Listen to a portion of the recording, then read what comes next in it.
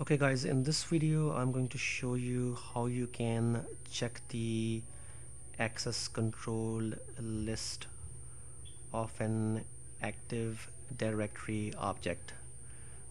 Objects being, it could be an organizational unit, it could be your user, computer, printer, or any other object in the Active Directory. So step number one is to open your Active Directory users and computers snap-in. So I have it pinned on the taskbar here, and it's already open here. If you don't know how to open it, usually when you turn on your server 2022 or server 2016 or 19, you can open the server manager just by typing server manager here. It shows up right up there here, so you can just open server manager, go to tools on the top right, and open the Active Directory users and computers. If you are going to be using any of the tools a lot, what you would usually do is you can just pin them on the taskbar. So what you can do is you can just click on the start button here, click on the Windows administrative tools, and then you can see all of these tools here which are commonly used by the administrators, hence the name administrative tools.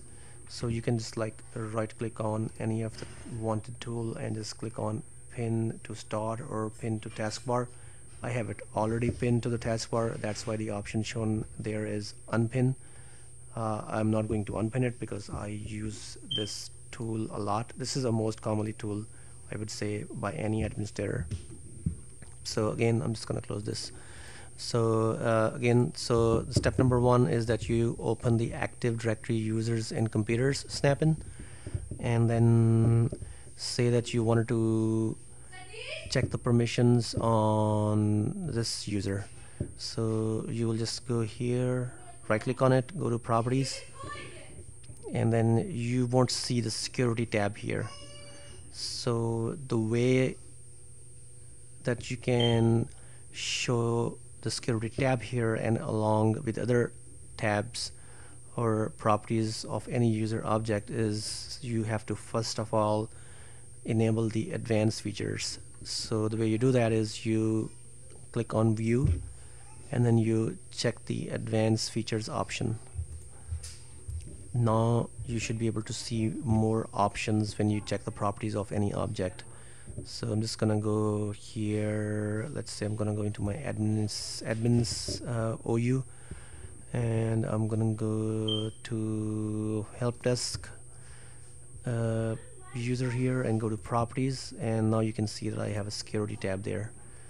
So you can then click on so you can see some settings here, but they're not as granular as you can check them in the advanced option. So you click on advanced here, and here you get more granular view, but even this is not very granular, not very detailed. So what you can do is you can just click on any of these access control entries.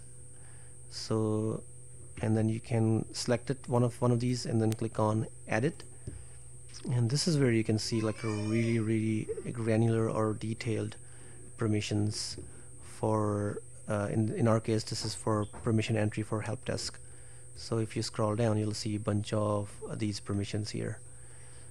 So this is how you would see the detailed access control entries. Thank you for watching. Have a nice day.